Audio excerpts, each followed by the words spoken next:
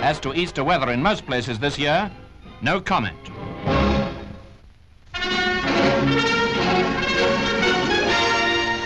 Yes, this is the story of the second attempt to row the boat race, and it was a story of Cambridge triumph right from the start.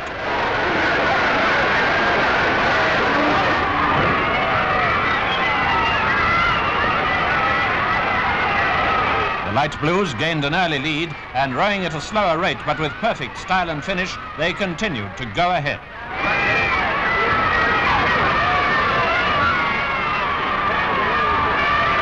At Hammersmith, they were about 4 lengths in front.